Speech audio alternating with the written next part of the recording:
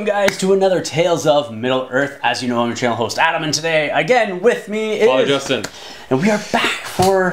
What? Did we even name this? I don't even think we named We didn't name this. No. You said Tales of Middle-earth there? Yeah, well that's like the segment name though. Yeah, like, I don't think we named this. Like this is the Chronicles of the Silver Arrow, right? Yeah. And so this is sort of like the backstory to that about the Lower Chieftain Vanguard. So we'll just call it the Lower Chieftain Vanguard segment thing. Yeah, that works. The Lower Chieftain Vanguard to go along with your story and narrative on your Facebook page. Well, I should say blog, which I will make sure I link in the description of this video. Sounds good. And if you haven't, go check it out because you have a couple of chapters that you wrote. Yeah, so you can go on to www.maris/hobbies.com. Yeah, and it's my personal hobby blog. So I've got articles from painting to my prep for Golden Demon to a bunch of, well, right now 2, but we're going to getting more short story battle reports where I basically play battles like we were going to see in the video today. Yeah. And I take the events and I actually write it out as a short story, as you would like any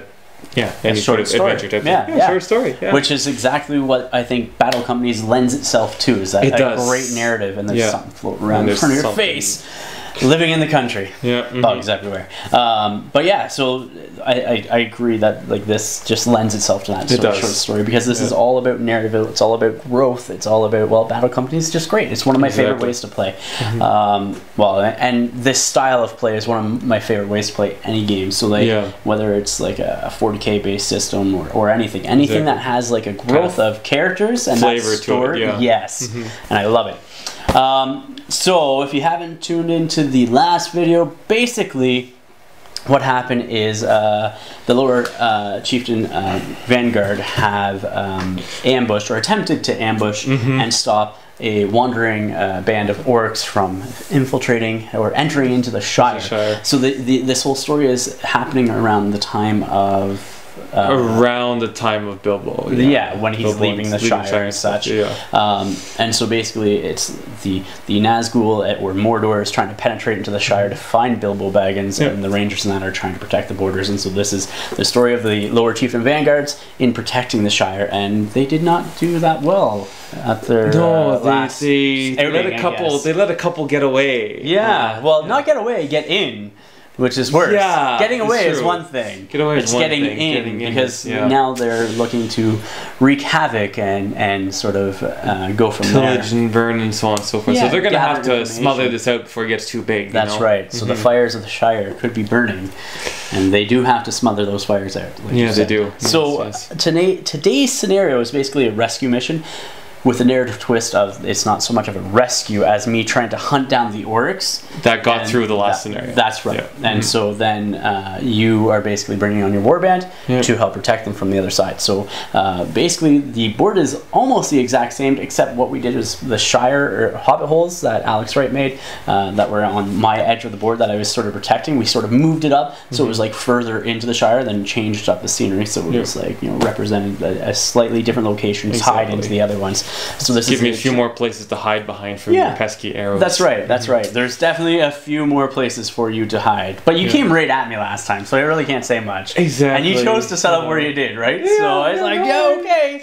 I mean, it worked. It worked because you got off and you won, but you lost some people. Yeah. Well, I mean, he's only Nazgul he's only got a minor scratch, so so he's just missing out this one. Yeah, he's missing out this one, but he'll be back. That's it. Well, let's show you guys the battle companies that we're using today, show you the board that we are using, and get right into the match from there. Awesome. So here we are with the Lower Chieftain Vanguard. We have Barandor, which is my leader here. He has currently sitting on 2 experience, no injuries, spear, bow, and armor. And then I have Elros. He is the spear, bow, and armor Ranger of the North. And then I have Arond, which is just a basic Ranger of the North with the spear, or with the bow and armor. Or sorry, Arond is over here. And then Hurin over here is the same thing. So he's sitting on 3 experience. Elros is sitting on 3 experience. Arond is sitting on 1, and Barandor is sitting on 2. So that is my battle company going into today. A whole whopping 4 heroes. Father Justin, who do I have here sitting in the middle of the board? Okay, so in the middle of the board we've got my leader, Guy. dog who has 2 experience from the last battle. Yeah. Then we've got the orc who made it through last game. Yeah. So he's the orc that you're trying to kill. Yeah. And then we've got Mr. Backup Spear over here just to make sure that, you know, everything goes well. Yeah, everything goes well. Yeah. You know, psychological reassurance. Yeah. And then coming onto the board and over here with these guys. So we've got here we've got Dalg, who's also got 2 experience. As I mentioned, Nizarg is currently on the side. He'll be joining us for the next battle. Yep. And then we've got 4 more orc warriors, so 3 with spear, 1 with sword and shield. Awesome. And Mr. Trusty Wild Warg over here. Sounds great. I'll show you the board next.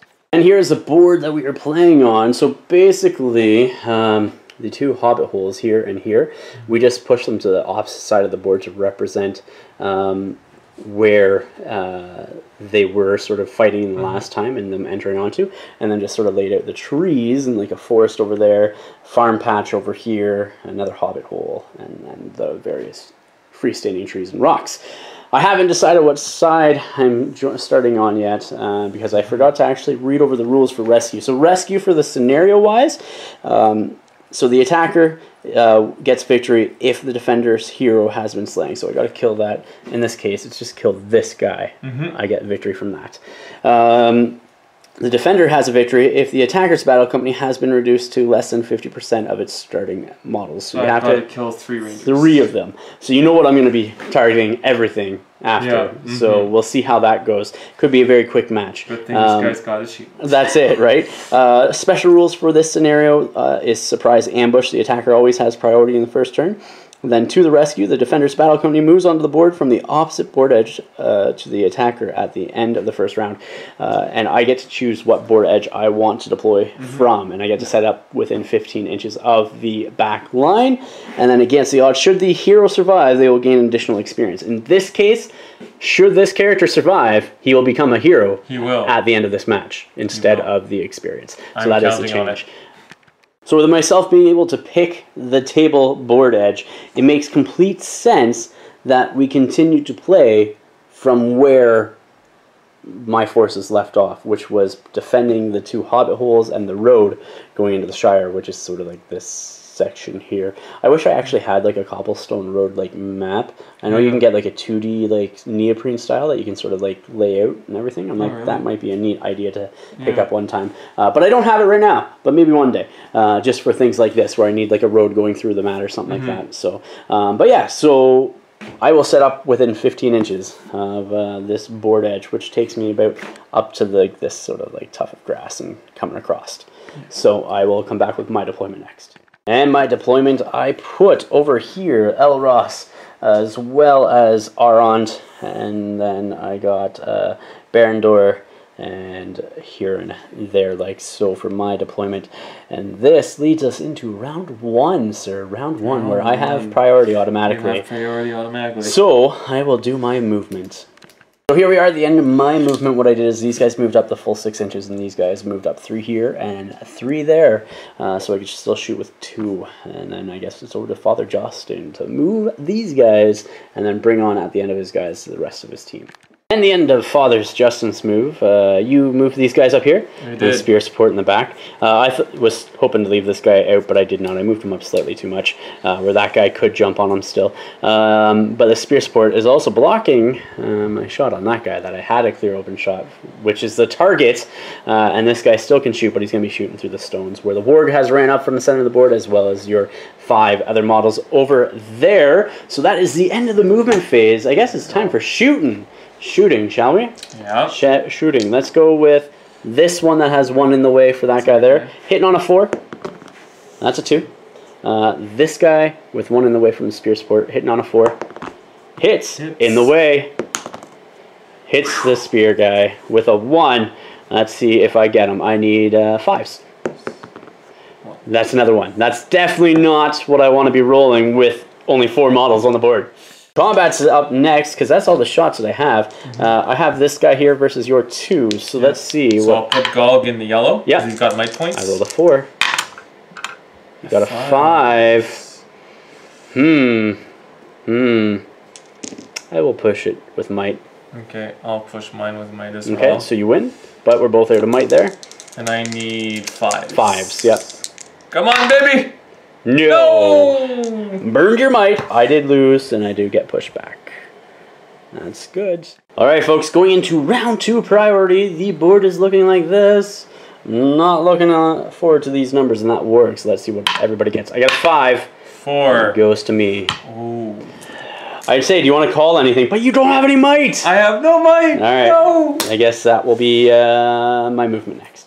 So the end of my movement, the only thing that had happened was we had Elros over here charge into your hero, and then Aron charge into your spirit orc there, and then these two guys, both Barandor as well as Huron, stayed stationary. Huron's down there.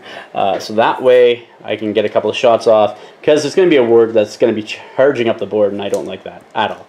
Alright, so the end of the movement phase, I saw I charged in over here. These guys stayed stationary. The warg has moved up in front of your other guy who made a beeline for the backboard, and then your other 5 guys have ran up the full 6 inches as well. I do have 2 shots.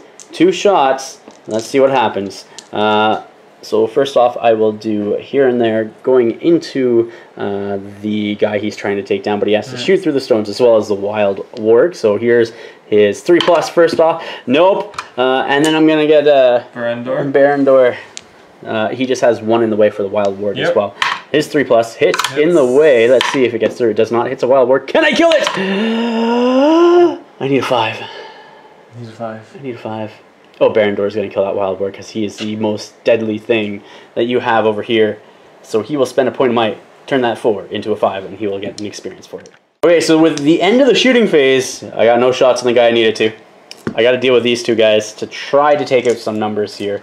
So let's start off with the spear guy and Aron. I got a 6. 2.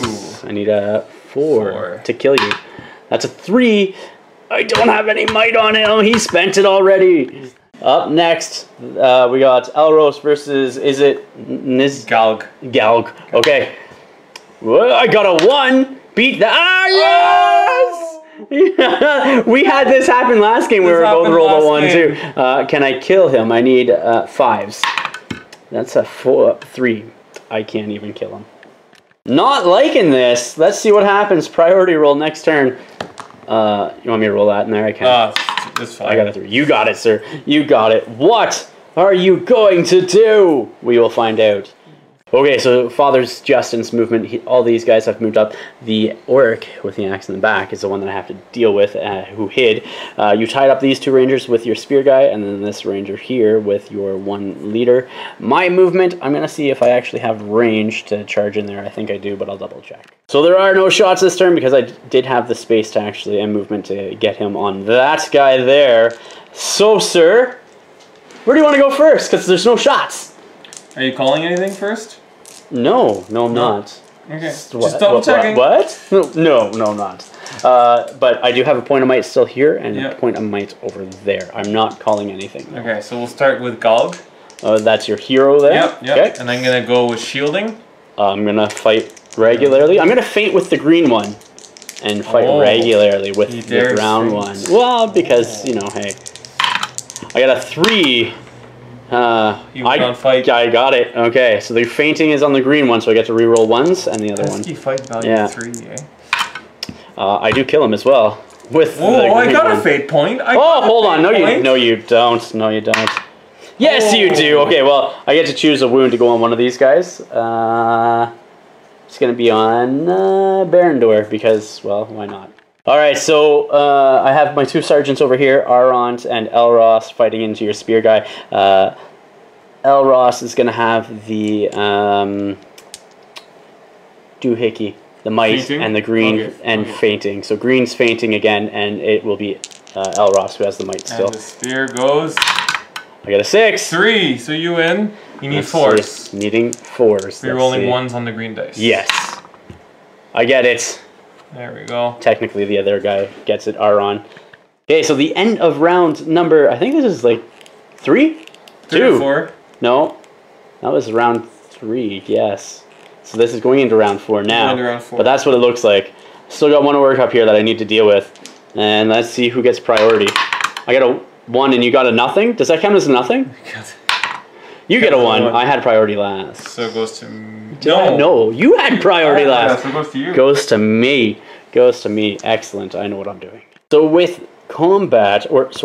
jumping ahead with movement. I had Barandor over here as well as Elros charged so that the guys on the outside could still shoot if required, or able, I should say. Let's see what happens with Father Justin's movement. I'm assuming everybody's just going to be moving up because you got to try to take me down to 50% of my guys. Yeah, I got to kill 3 rangers, and that's not going to happen by just standing there looking pretty. No, it's not. That ward was the best bet, and guess what happened? Yeah, but he did his job. He prevented you from auto-winning. That's right. That is true. That is very true. For 8 points, I can't complain. No. And he is a threat. Like, if he got in one combat, I would probably be dead over here. I don't like this, sir. No. You are not allowed to hide. You're not allowed to hide. What do you mean not allowed to hide? No. I'm an orc. Of course I'm allowed to hide. You coward. Sounds good. We will come back with shooting next. Shooting wise, starting here with Aaron shooting into your guy over there. He has 2 in the ways, 1 for the stone, 1 for the trees. So hitting on 3+. First in the way for the stone. For the tree! There's no might though, so this is it! Oh, I needed 5s. And then over here, I have 2 in the ways, 1 for the spear, 1 for the tree as well. So hitting on 3s. I guess we're going in combat phase next. Yeah. Let me see. I'm gonna feint with Elros's green dice, and the Barandor is going to be using the brown dice. I'm gonna shield. No, you're not. Should I color heroic? Could be fun, but I believe fate. Defense 5. No, I'm not going to. No heroics here. I get it with 6. 3. Yep. Again, feinting with the green dice. So that's 4s. I only need 5s, right? Yeah, so you need a might point with one of your 2 guys. Yeah, well, and Elros, which is the green die, can do it, which is this guy here. So he might as well kill him and take that point as well. Going into round like 7 million or something. What, sir, shall we do next? We have priority, I think. Oh, if that's what you call it. I got a 3. You got a 6. You got it, sir. You got it. Let's see what you do. So here we go. I didn't get to move because Father Justin's mean like that. Yeah, so... I got that French connection. What can I say? Oh my goodness. So here we are at the end of the movement phase. So you charged 1 of your spear guys into 2 there, 1 into there, and then trapped Aront over there. Aront, I hope you survive and roll really well, sir. Father Justin, where would you like to start? We're going to start with this because I'm going to call it heroic combat with my last point of might. It's going to fail, sir. Going to fail. Let's see what happens. All I need is a 6! That's a strong 5! That's a strong 5! Look at that! Oh! Epic fail! I'm going to go after the spear guy because he wants to get another experience point by killing somebody. Yeah, he does with a 4. That's what you get. That's what you get for thinking you can do that to one of my rangers. Where to next? Where do you want to go? We'll do this 1-on-1? Okay, I have no might here left, so I get a 6. Oh, you take it. So I got a 4. So I push him back. 5 or 6? You do need a 5 or 6. Oh, that is not. Whew, I was sweating a little bit there. We might as well go over to the last one. I got 2, so I will feint with the green dice again and roll with the Blackfyre die. The green die will be Barandor. So let's see what happens. 2. I got a 6. Let's see who gets them with the kill. I need 4s. Oh, and that is Huron gets another one. All right, going into round not so many, because there's not so many left, that is. You are broken now at the beginning of this turn because you only have 4 models remaining. And if this guy fails his courage test... You're slain! He's slain! I'm pretty sure. I'm pretty sure as well. I've played this scenario before and I think that's how it played it. It's been so long now, I don't even remember. So let's roll for priority first. Let's go! I got a 3. Oh, 1. I got it. It goes to me. Here we go. Having at the... My movement, I'm going to go here for this guy. I'm going to go here for this guy. I'm going to go, well, just type. I guess I don't need to go there, but yeah. I'll just go here like this. And there like so. That, sir, is my go. And he's got a courage test. And this guy here needs a courage test, so you can move him. Courage 2? Yep. See what happens. He makes it with a 9. he makes it with a 9, so you get to move him, which is good. And his one model, that lonely orc who is trying to survive and escape the Shire after retrieving hidden information from the tree back there. This came back up the board. It was like, you know, like one of those old, like, you know, time capsules buried into a tree. Instead, it's like a keg of grog or something. Combats. You choose your priority. Who has might left? Huron has might. I'm gonna call a heroic combat here and try. Oh, okay. I'm gonna try it. Epically fail. I hope I don't! I get a 3. Oh, I do! You got a 6. Okay. I'll push him back. Bam. Let's see what happens. That's a wound. You got a fate save though. No, you don't. You are... Oh yeah, down he goes, down he goes. Huron is down for the count. So this next one-on-one here, let's see what happens. I got a 6. You went on fight fight. And let's see if I can get a 5 to... That's 1. That's a nothing. That's a nothing. Alright, this over here, Elros is fainting with the green, and the other one will fight regularly. I'm gonna fight regularly because I'm just gonna be, you know. You're gonna be heroic? Yeah, well, I don't know. Oh, what a do! What a do! Oh my goodness! Who are you going to try to take out? We'll go for this guy here. Okay, so I am outnumbered now. And let's see what happens. No. I should have fainted. But... Okay, priority. Here we go. Let's see what happens. I got a 3? 2. 2. All right. Close to me. I rolled a 3. You rolled a 2. 2. Oh, sorry. I thought it was tied. Okay. Someone's due for another coffee. We need another coffee in the house. So let's see what I can do here. Okay, so at the end of my movement, I charge this guy, charge that guy. I'm hoping that this guy is way out left field. Spear support with this guy? Stop it, he is a spear guy. Alright, well, that is what it's looking like. I appreciate the valiant effort. That is what it's looking like. That's right. So bad, but so good. Alright, we will come back with combats next. Save the most important combat for last. Let's start with this one here. Elros versus your hero. I get a 5, that's strong. 2, it's yours. I need a 5 again to kill. That's a 1. Over here, we got Barendor up against a lonely orc. I get a 4. That's not bad, not bad. You get a 3, and I need a 5 to kill as well. There it is. Barendor gets another kill. We forgot also, this guy needs to take a courage test, so let's see what happens to him. He would have ran away. He ran away. So it would have been one-on-one there. Yeah. There it is, a one-on-one there. It is. And so, big fight. Big fight, we got this. Aaron versus your... Down. No, he's not with a 5! Oh. Can I get you with 5? Again! Does he have a might left? No, he's already used it, unfortunately. Boo! Boo. Alright, so here we go. Priority, next turn. This is it. I'm not broken. You are, sir. I got 3 to your 1. Let's see who gets it. I got a 5. You get a 1. Goes to me. Sorry for your luck. Okay, so here we are with movement complete. I charged in here, and then these two charged in over there. No shooting, so we're going to go right in combat phase. Let's just do this one first. Okay. Alright. I got a 5. 5. Taking my fight value. Need a 5 to wounds. I saw a 6 there for a second, but nothing. And over here we have these guys. I'm going to shield. I will be fainting with the green dice, and that will be Aron, who's kneeling over there. Let's see. I get a 6! Okay, well, I'll roll anyways. Oh, 5s. Yeah, well, that's really strong, but not strong. He's trapped. Alright. So... I think that's it. Yeah, because that is too high to... You'd have to climb over that side. Yep. So the greens will be the Aron, and the browns will be Barendor. As I'm dropping everything, all I need is a single 5. Single 5! And I do get it. And ooh, who do I want to get that? Barendor's already leveling up this turn, so I will give it to Aron instead. Alright, going into my War's Aftermath, I do have injuries here for Huron. Huron needs to roll 2d6, and let's see what happens. That is a 6, which is a full recovery, which is fantastic. That's all I want. So he's coming back. So current experiences, everybody except for Barendor is sitting at 6. So 1, 2, 3, and then he's sitting at 7 experience. So everybody has leveled up as well. So I got to start figuring out what I'm going to do with him. So starting up my advancement for Barendor here, he has decided to go on the path of the general because he's holding a banner and really is Haldir in disguise, I guess, but not really Haldir because, yeah, it's Barendor. So here we go. 2d6, let's see what he gets. He gets a 3, which is Inspiring Presence. Friendly models within 6 inches of this hero count as being in range of a banner.